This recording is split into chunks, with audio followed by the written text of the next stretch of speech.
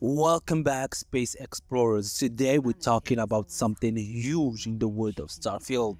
The release of update 1.9.47. Isn't just any update, it's being called the biggest one to date for Starfield.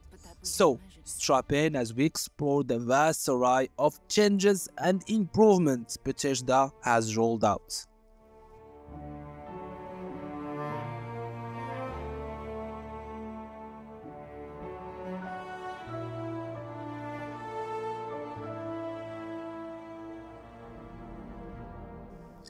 Starfield has seen its fair share of patches through 2023, but most were minor tweaks. However, this update changes the game. Literally, we're talking about a mammoth patch with 123 bug fixes and improvements, eclipsing all previous updates combined.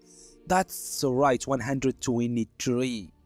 Graphical improvement take the spotlight in this update with whopping 40 changes. Starfield now offer enhanced support for widescreen aspect ratio 16:10, 21:9 and 32:9. This means your interstellar travels are about to look even more stunning no matter your setup. But it's not just about looks. Bethesda has also addressed 35 issues related to quests and random encounters. This means smoother, more engaging gameplay and hopefully fewer moments of frustration during your space adventures. Spacecraft mechanic and customization haven't been left out either. The updates include nearly a dozen improvements in this era, tweaking everything from ships, control to customization options. Get ready to pump your starship like never before. And for those haunted by the bizarre bug where asteroids follow you around, yes, that was a thing. Bethesda may have finally squashed this pesky issue. Fingers crossed, alright? Speaking of gameplay, new Game Plus runs are getting a shake-up.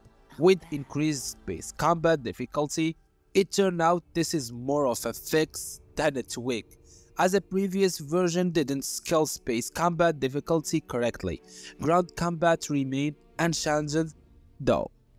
Steam user, you are lucky. The beta version of this update rolled out to you first. For everyone else, sit tight. The full stable release should be just around the corner. Based on Bethesda track record with past updates, let's highlight some key fixes from the patch notes. Improved character, animations, invisible creature fixes, crew and companion positioning, the list goes on. Bethesda is really covering all bases with this one. So, Starfield players, what do you think?